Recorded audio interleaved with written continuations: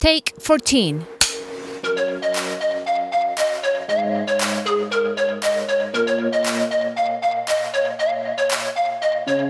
Is your life kinda complicated? Welcome to One Take, the podcast designed to seek wisdom to live simple, healthy, and happy. We'll get there one take at a time. I'm your host, Jasmine Thomas.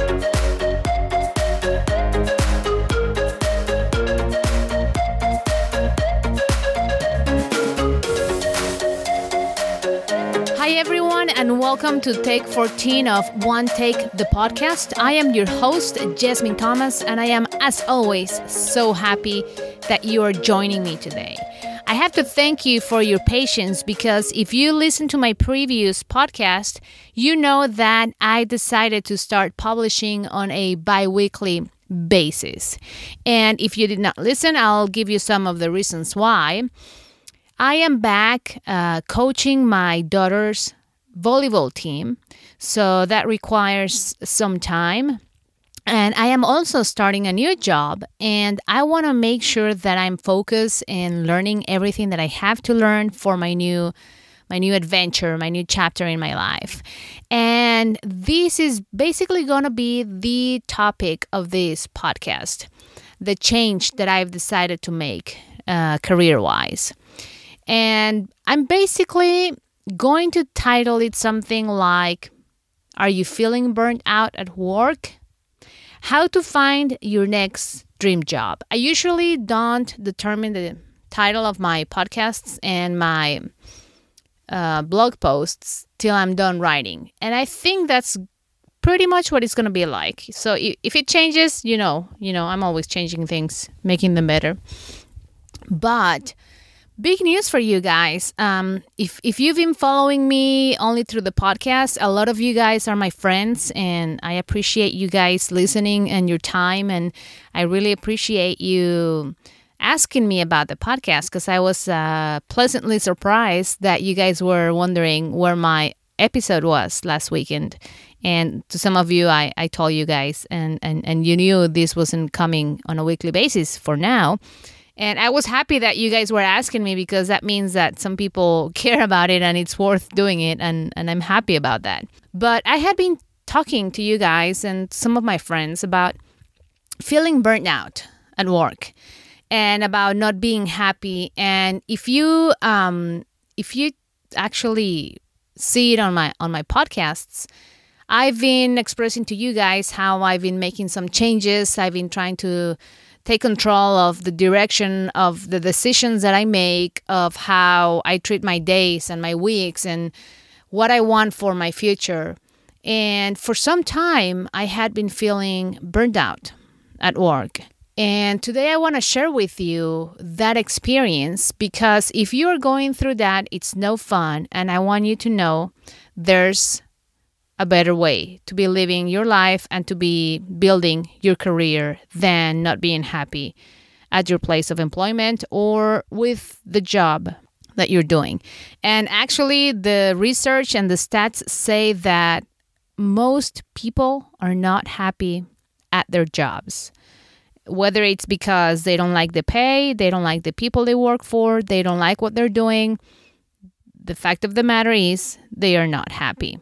And if there's something that I've been talking about is when we are going through situations in our lives that we do not like, it is only in our own willpower to change those situations. Yes, some of those are due to factors beyond our control, but we can control our approach, our reaction, and the way we deal with such situations. So, giving you some background, because not everyone that listens to this podcast, of course, knows me or goes back in time with me. I've been working in the television industry for 17 years. 10 and a half of those years with the same company that I just left yesterday. So I am recording this March 18th, 2017. Yesterday, March 17th of 2017 was my last my last day at Telemundo, Hispanic television station. 10 years, guys. It sounds easy. It's said easy, but it's a lifetime. My son just turned 10. It's a lifetime. And if you want to know a little bit about my son, Zach, you can listen to the previous episode. He was my special guest for that episode. 17 years in television, 10 years with the same company. Not many people stay for that long in one company. I know people that stay for 30, 40 years. Yes, they exist and they happen. A lot learned. I don't think I'm the same person, but I think I am a better person than the one that started. And why did I want to leave my job after 10 years? It's funny because I'll tell you a couple of stories today. Not too long ago, maybe about a month ago, I had a request from a friend that wanted to ask me for a favor. A friend of hers, somebody that I didn't know, that worked on radio, was looking to get into the television business. And he was going to be in town attending other meetings, and he wanted to get a tour of the station. And I'm like, sure, yeah, tell him to come over. And so he comes, and I start telling him about this amazing building that, everything's state of the art. We moved in 2.5 years ago, probably. It's beautiful. The studios are amazing. Cameras are robotic. The lighting is beautiful. Everything is amazing in this place. And as we are walking around, he's taking pictures, and I don't know if he's posting online or something, but it almost seemed like he was more interested in posting stuff or taking pictures or tweeting or something on the phone than on the actual tour. And I was like, okay. And then he asked me, how long have you been here? And I'm like, 10 years. And then he goes, the assumption that many people make. He's like, oh, wow, you're going to retire from here, right? And I'm thinking, I just smiled at him, and I'm thinking, probably not. And what he didn't know, he didn't know me, so he didn't know that I had been going through a process of looking for my next step in my career. I grew up watching my dad working in television. When I decided to go to college, first I was going to study marketing until math. It just started getting a little too complicated for me. I'm like, yeah, I don't want to deal with this. So after one semester in marketing, I decided to start communications. And that's what I did. And I really enjoyed it. And my sister was studying the same thing. So I was helping her with some video projects. And I'm like, this is what I want to do. I want to direct videos. I want to create videos. I want to do video and TV stuff. That's exactly how I want to express myself. That's what I want to do. So I did know from an early stage that I enjoyed creating videos and stories and telling stories. It helped that my dad was in the business because I can work with him, for him, and I could also see how he did things and learn from that. Later on, I moved to the States, and I was given one of those opportunities where a friend of a friend of a friend knows somebody that was hiring someone to start a news channel in Spanish in Wichita, Kansas, of all places. And I got the job. I was going to an interview, I hadn't done news before, but I was going to the interview after watching a bunch of newscasts and taking notes and kind of figuring everything out from the production side, because what I had been doing wasn't news, but was TV production. So I go to the interview. This guy came from California, was looking for somebody to run his TV station. He was starting. It was a startup. And I meet with him. I thought it was a job interview, but there was no interview. I had sent him my demo DVD, which DVDs back then were like, wow. So maybe I wow him with my DVD and not a VHS tape. And he offered me the job. He said, you're going to be the news director, and you're going to create a Spanish TV newscast, and I am going to pay you $3,000. I was like, what? He's going to pay me $3,000? Wow. I mean, back then I was like, whoa, I'm bringing home the bucks. This is so much money. You know, I was hoping he would want to pay me or I was hoping he would want to pay me at least $2,000. You know, I was used to making the minimum wage, which was $5.15 then. So this was quite the upgrade for me, this salary. And so that's how it started. That's how my adventure in the world of TV news started. And now fast forward 2017, I am making the transition. And why is it that I'm making the transition? Basically, because I didn't feel like I could do my job with excellence anymore, if I could summarize it. And of course, there's too much behind that. But things have changed in television. Social media has really put pressure on television stations and television executives and news directors and everyone in the newsroom, because television has changed forever. The way people are consuming news is just not through TV only anymore. You know, it used to be print, and then there's TV, and then there's radio, and now social media and smartphones have everyone dancing around, because everyone goes to social media basically first. So now there's this need in the newsrooms to beat Facebook and to beat Twitter and to beat social media and to be here and there. And I feel that in the pursuit of beating Facebook and beating Twitter and beating Pinterest and beating social media, there's a lot that has been lost in the newsroom and in television production and in news production. So I think I saw how things were changing in the newsroom, and I was never really happy about the way changes were implemented to be able to compete with that fast-moving world of social media. Not that I didn't want to assimilate the change. I just felt that the essence of journalism was missing. I felt like journalism, true, pure journalism, was taking second place to the pursuit of the viewer. And that's one of the factors that started making me feel not really happy about working in television news.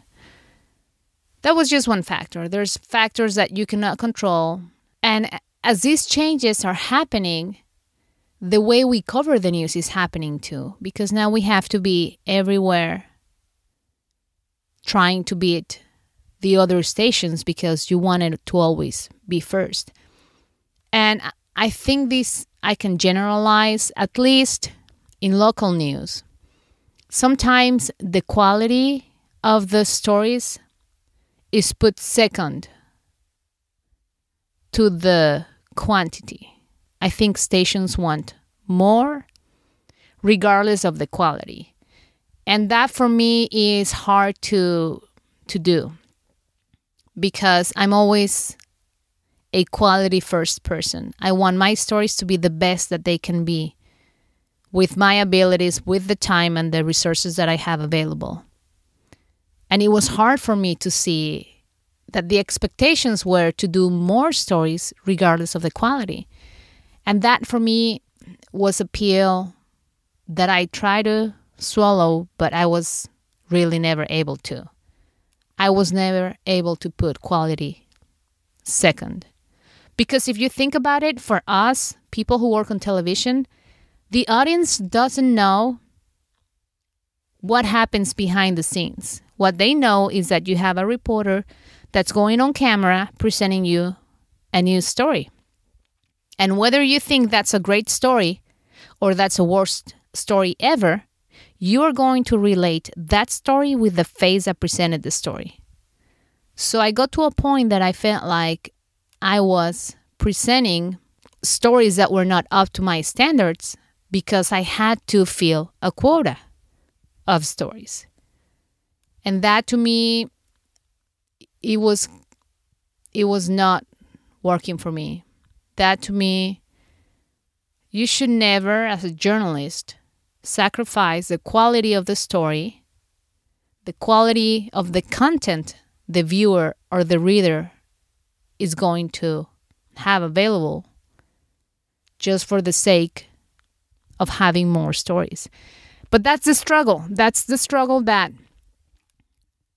I don't want to say every local news station is facing, but many local news stations and television stations and radio stations too.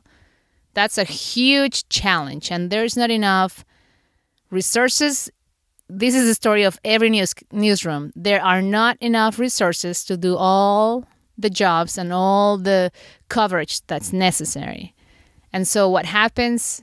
Well, we leave the load on the team that we have, and we increase the expectations on the volume of news production. But then in the end, in the long run, people notice the quality is going down. So they say that as a journalist, your most precious asset is your reputation. And I felt like I had worked so hard to build a reputation, not just for the sake of a reputation, because that's what I expect of myself, to do excellent work. And I felt like I was having to lower my own standards that I worked so hard to build with my stories for the sake of filling the quota, meeting the quota. And it wasn't sitting well with me. That's when I decided that I needed to take a close look at where my career was going, because knowing that the values of the environment where I work are not aligned with my personal and professional values, that was a huge sign for me that I needed to start studying ways to use my resources, my knowledge, my skills, my abilities, my experience, my wisdom, and to create other forms to serve people, to serve my audience, and to also serve myself by feeling satisfied with the job that I was doing. And that's how it started. I think that to me, that's what triggered my burnout. And I don't think I was ever able to recover. I used to be the reporter that fought for the stories, and I became the reporter that didn't want to fight for them. Huge red flag. Just here recently, and I want to tell you guys this story because I think that was the day that I realized that I needed to move on. I know some people don't like you leaving the media, especially people who work in the media for a long time in television. I don't feel like I'm leaving because there's so many resources that I have available. I have a podcast. I have a blog where I can write into detail about the topics that I want to, that I'm curious about, that I feel need to be told. So I don't feel like I'm leaving media or the world of news. I mean, I won't be on TV, but you know what? I was never on TV to be on TV. I was never the reporter that wanted to be on TV because I was so vain. I wanted to see myself on TV. If anything, I think I am brighter behind the scenes than on the scenes. I mean, I think time brings experience, but I could be just as happy working behind the scenes in the media or in television than on camera. You know, I wasn't in it because I wanted to be on TV and be looked at at the store and be recognized by the viewers and ask for my autograph or any of that. I was never in it because of that. If anything, that's one thing that I do not like. I don't like to be recognized when I'm in public because I don't know. It's uncomfortable. But anyway, this was the day that I knew that I had to move on. And this is the story of that day. I had just come back home from work. I was getting the kids ready. We had dinner. They had to go get in the shower, check homeworks, this and that. So around 9 o'clock, that's when I try to get them to sleep earlier, but 9 o'clock, it's a good day. So I'm putting my son to sleep, and my husband starts calling at me from the living room. He's like, come here, you have to come and see this. And I've heard that before, and it was the last time that a new Star Wars promo was on the air, and I'm like, whatever, I'll be there in a minute. I'm thinking there's going to be another Star Wars Rogue One promo on the air, commercial. So I put my kids down, and he's watching TV, and he's glued to the TV, and I can see he's upset. And I'm like, what's going on? He's like, you have to see this. So I sit down, and I start watching TV, and it's on Fox, the local Fox station, around 9 o'clock. And what I can see, it's this reporter saying what's going on the field as he's hiding behind a truck. And there's gunfire going on around, like we are in Fallujah or somewhere. And I'm thinking, what's going on? He's like, this is in Dallas. And this had been the night there was going to be supposedly a peaceful protest. Now there's gunshots going on everywhere. Well, I was sitting there watching this, and I'm thinking, this is just not good. I had a really bad feeling. Number one, I've never seen any of that in my career. I had this heaviness inside of me. I had one side of my brain telling me, you need to grab the phone right now and you need to call your boss, which is what reporters are used to do when there's breaking news. They have to report to make sure they have enough people, or if they need people, so you can go in back to work. And here I am sitting on the couch thinking, I just came from work. I'm exhausted. It was a Thursday night. There's gunshots going on TV, and all I can see is that all I can remember of me is holding on to my phone, like holding it hard, and knowing that I had to place a call to call my boss to ask if they needed me to come back to work. And I didn't. Instead, I was watching the coverage, flipping from channel to channel, and then I waited for 10 o'clock, and then I saw that people from my station were over there. I'm like, okay, so they got it covered, but I just couldn't go to sleep. I kept watching this and watching this. Then the news came. There was one officer down. The moment I heard that, I knew I needed to go back to work. At that time, I didn't know what was going on. We later found out, as you guys may remember, July 7th, 2016, 5 police officers were ambushed in downtown Dallas and killed. And the night when the city that I work in needed me to be there covering the news, I didn't place the call. The one night of the year that I should have made the call right away, I didn't. I didn't know what was going on again when I had not placed the call. I just knew that I did not want to go. I didn't want to go and be there. That's wrong.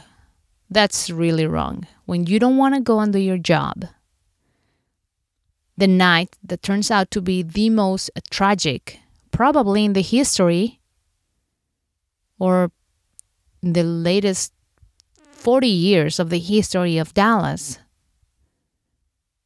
and I didn't want to show up for work. Something big was wrong with me that night. And then finally the phone rang, of course, because I did not place the call. And I was asked to go back to work. And we covered the story. And I remember going into this meeting at 1 or 2 in the morning. And I just remember praying. By this time, we knew there were several officers that had been killed. And I remember sitting at the meeting and just praying, please, please do not assign me to go knock on the doors of the officers' family members. Please don't assign me to that story. Please do not. And God listened to me, and He did not assign me to that story. He assigned me to go to the hospital and report from the hospital. And we stayed on the story, obviously, for a long time. And I just could not understand what was going on, because when you're working in news, you get used to covering tragedies. But I had never been prepared to cover a tragedy like this. I didn't know what to do. I didn't know what to feel. I knew I was depressed and I didn't want to be there, but I had to be there. So I was resentful of the fact that I couldn't, just like anybody else in the city, mourn. I had to work. And they sent us an email to the people at work saying that they were going to bring in counselors for us to talk to. Well, I was angry about that too, because the counselors were coming when we are assigned to cover the stories. So we cannot even, if we wanted, go and talk to the counselors. They bring them in every time there's like a tragedy or something really bad going on. They bring them over to the news station, which tells you what kind of place I work in. It's an amazing company. It is an amazing company. Telemundo, NBC, Universal is an amazing company. And I will forever have chills when I watch a Universal movie because I was part of it. The company itself, best company I've ever worked for. So having said that, knowing that I don't have the passion or the drive to do my job, feeling pretty depressed, one of those days, I think you get exhausted from not sleeping and just the nature of the coverage we're doing, like wall to wall, day and night, covering the story. The emotions. One day, I decided that I was going to go talk to the counselors because earlier that day, I was sitting at my desk and I was feeling really sad because it wasn't another day at the job for me. It wasn't another day in the newsroom. Usually, after I went to cover tornadoes, fatal accidents, fires, shootings, stabbings, you name it. I covered them all. I was fine the next day. This was different. I wasn't fine. I was feeling pretty depressed. And one day I was sitting at my desk and people were coming and going, living the normal day. And I remember feeling like this isn't normal for me anymore. This doesn't feel right. And I was really sad and I just wanted to cry at my desk, but I didn't want anyone to see me. Because reporters, we're not supposed to cry, right? We're supposed to be objective. We're not supposed to get involved into the emotion of the stories.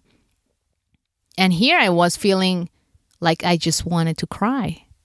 Like I didn't want to be part of it. This was a really sad day for the city. And it wasn't another day at the office for me. So what I did, I left the office and I went to the parking lot and I started walking around and I started crying. And there were people coming in, because people coming at different times. And I'm like, I don't want anyone to see me crying. So I go and I hide behind my car and I sit on the sidewalk and I start crying like a baby. I'm just crying and crying and crying. And then suddenly, as I'm feeling relieved, I start hearing this noise. I'm like, what in the world? Well, turns out the groundskeeper decided that he was going to start blowing leaves in the parking lot. And he runs into me as I am hiding behind my car crying. He runs into me. I'm thinking, this guy probably thinks that I'm going to steal somebody's tires or something. So I'm like, okay, this is the end of this moment. I go back into the station and I go straight into the counselor's office because I was hesitant to go because I had never been. Out of all the times that they bring in the counselors, I had never been. And I go in and I ask, he's available. He's like, of course. And, they don't ask your name. They don't ask anything. You just talk. I'm like, well, how does this work? He's like, you just talk. It's totally anonymous. You just talk. And I just started crying with him. And I'm like, listen, I am really sad. I'm supposed to be a reporter. I'm supposed to have it all together. I'm supposed to be objective. I'm supposed to be not emotional. And I'm like, I can't. And I told him, I don't want to go and knock on another door ever again. I don't want to have to be assigned to go find the family members of anybody that has died in a tragedy. I said, I cannot do that job anymore. I cannot do it. I just couldn't get over it. I was like, I can't do it. I can't do it. And he's like, maybe it's time for you to start looking about other ways to fulfill your career. And it was like I had just drank water from a magic fountain, because I never thought that somebody would have empathy for what I was saying and would tell me that it was okay to consider leaving the industry that I had been working on for so many years. So here in my sadness, this counselor, that's what they do for a living, right? This counselor opens my eyes and my mind to the option of not having to do this job anymore. And I feel really bad admitting it, because the circumstances in which this realization happened are so terrible. Here I am whining and complaining about not wanting to do my job when there are 5 officers that even if they wanted, they couldn't do their jobs anymore. How can someone do that? How could I complain about not wanting to reach out to the family members of the fallen officers when the officers are not here anymore to do their job? It wasn't right. I just felt like this isn't right. I should be wanting to do my job more than ever because I have one and because I have an opportunity. But that day, July 7th, 2016, I came to terms with the decision that it was time for me to move on. To what? I wasn't sure.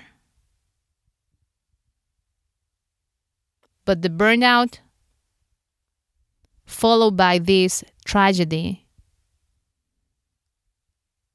it was clear to me I cannot do this job with excellence anymore. Regarding the things that I can control and the changes that I cannot control that were causing my burnout.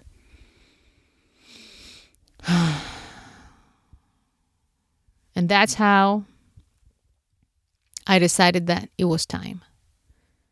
I had been looking for some time, not very seriously, very cautiously, just looking because I wasn't sure.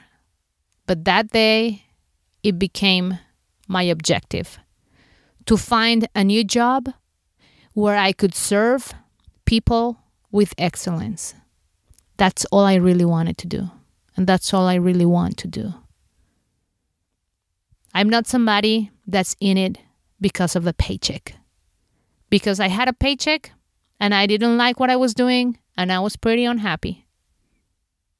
So it is clear to me that you cannot work for the paycheck. And if you can, show us how, because I haven't been able to figure that out.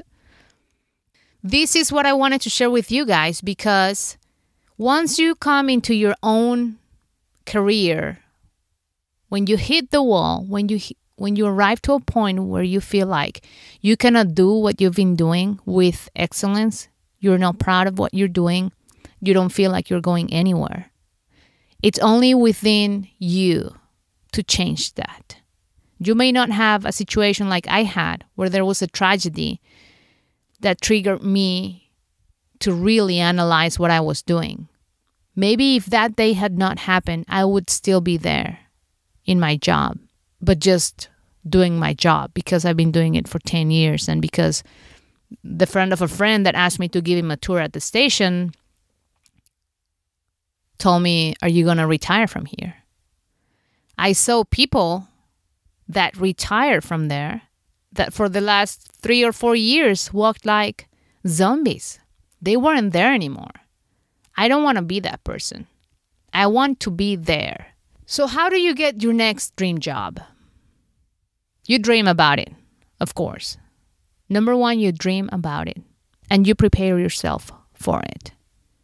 And something that I realized that I want to share with you guys now, it's not what you're doing right now what's going to get you your next big job or your next dream job. It's what you already did.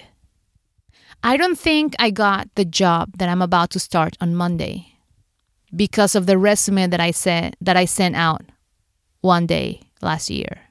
I don't think that resume got me the job. I think what got me the job was everything that I had been building on for the last 15 to 17 years, career-wise. Because my job is very public, people knew what I stood for. People could see my stories. People could get an idea of what kind of person I was. People talk. Every interview, every interaction, every person I met left a mark. And you never know when the person that you're talking to today will be the person that will recommend you for a job tomorrow.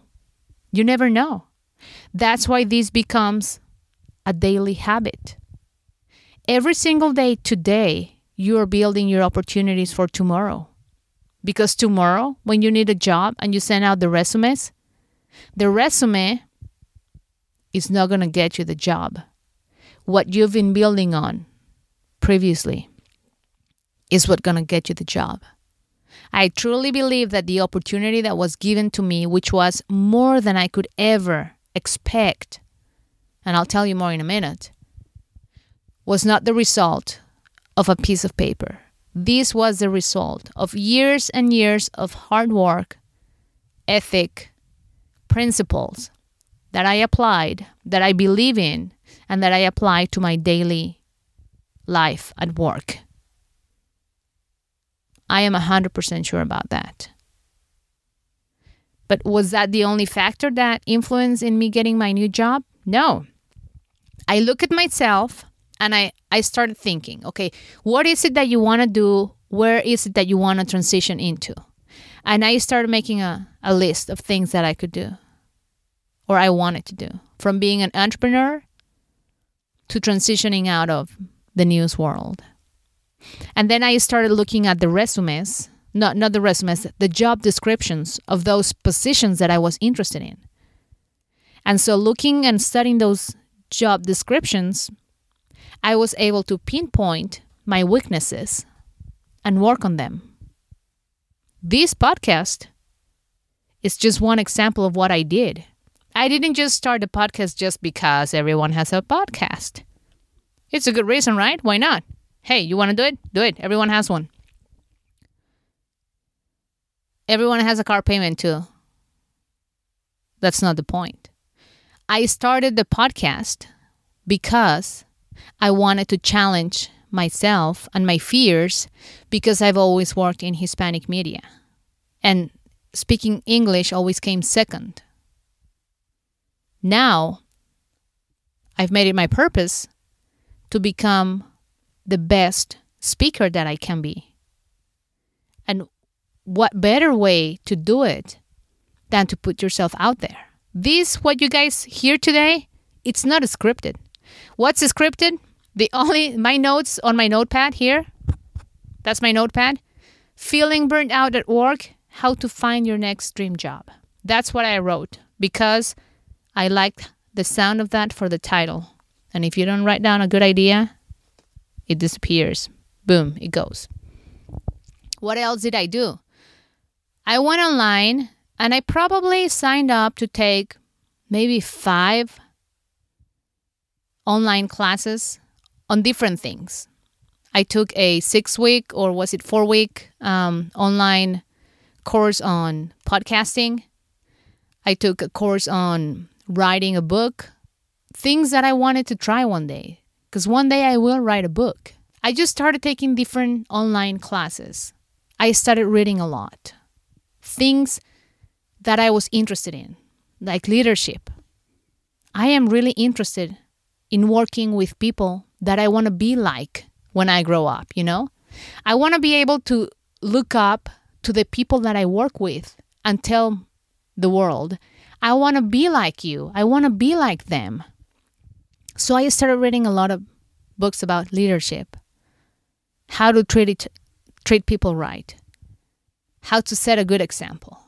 I started listening to a lot of podcasts on leadership because I wanted to prepare myself for the next opportunity. Because guys, you may have an amazing opportunity knocking at your door today. And guess what? You're not going to see it because you're not ready. You need to be ready today for tomorrow's opportunities. You need to start working on today the things that you feel are your weaknesses.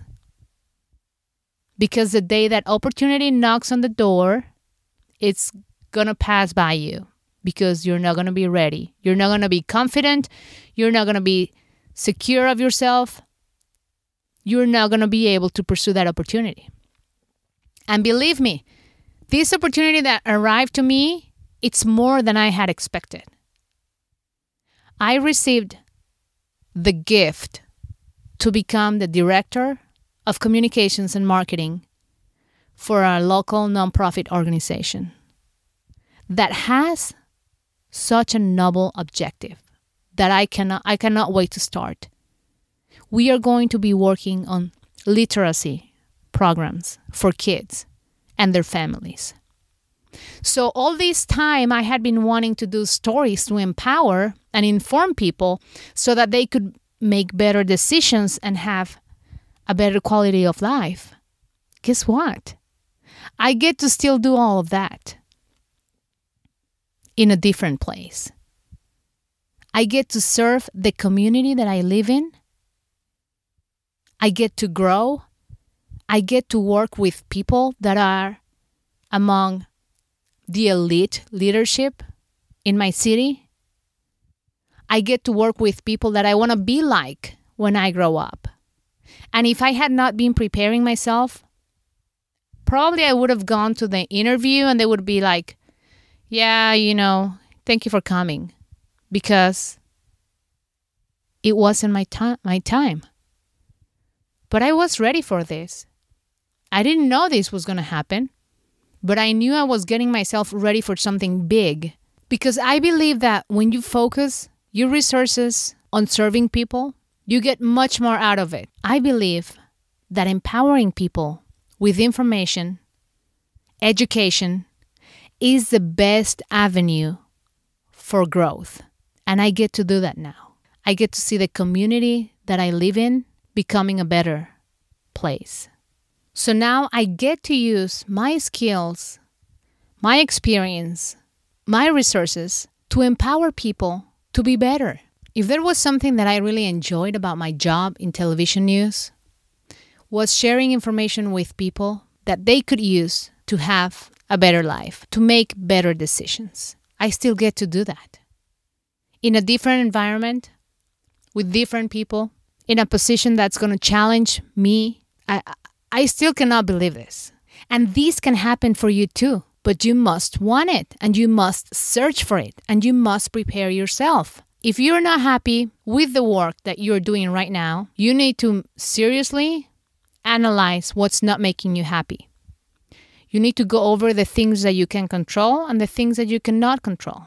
You need to analyze what are the skills that you are lacking to be where you want to be. If there's people around the office that you go like, I want to be like them, I want to do what they do, go talk to them. If they're not in the office, if they're somewhere else, maybe they're famous. Maybe they have books and they have podcasts and blogs. Read. Listen to them. See what they are doing. There's no reason why they are there and you couldn't be there. You can be there, but you have to work for it. A lot of people just sit back and, feel sorry about their situation and do nothing, and they live miserable just complaining every single day of their lives. Other people don't listen to the complaints and take action. My message for you today, if you're feeling burned out at work, take action. How do you find your dream job? This is silly, and I'm going to say it. You look for it, you prepare for it. You study what your dream job looks like, and you prepare for that. And if you don't have all the skills that your dream job requires, you go on Google or YouTube, and you Google it or YouTube it, and you learn it. There is nothing that I have done in the last 5 years that I could not have learned on YouTube. I learned how to podcast on YouTube. I learned how to do blogging on YouTube. I learned how to do CMS, programming, all on YouTube. Everything is out there. Everything is available to you. All you need to do is want it so bad that you're willing to work for it. It takes work. It takes time. I would say give it at least a year to start preparing yourself, and then you will see how the opportunity is going to present itself. And you're going to be ready for it. It takes work. It doesn't happen overnight. But you make it happen. You make it happen. So if you're not happy, change it. If you're feeling burned out, you can change it. And don't worry about what other people say about you. Just worry about what your heart is telling you. And if you're not happy, you shouldn't live unhappy. And you shouldn't drag your feet to a job that you don't like. You should seek for wisdom through books. Talk to people. Talk to friends. Talk to your pastor. Whatever it is, seek out for information. This podcast, this has been a journey for me. I've interviewed from Pastor Thomas to very successful entrepreneurs, to very successful female entrepreneurs that were once kicked out of their jobs, to people that decided to quit their jobs to pursue their dream of traveling. All the topics on my podcasts, all the topics of my podcasts are nothing but me seeking for answers to the questions that I have. Anybody can do it. You can do it. You can do it on your own terms. I did a podcast. Okay. You can just talk to people. You can read. But my wish for you is to be happy doing your job and not to dread going to work. And I can tell you, it can be done. You need to be prepared. And it's all in your hands, guys. But that's the message I have for you guys today. I start a new chapter. I'm excited. I breathe deeply because I just share a lot of stuff with you guys. But I appreciate your time. It's time to go for me. I'll be back in 2 weeks. Remember, you can always check the show and the other shows and the show notes on my blog. That would be www.yasminthomas.com. And you can connect with me on Twitter, Facebook, Pinterest, and Instagram. Those are my main social media channels that I use. You can find me at Yasmin Thomas. And till the next time, guys, don't forget, just keep it simple. I'm going to talk to you on the next take.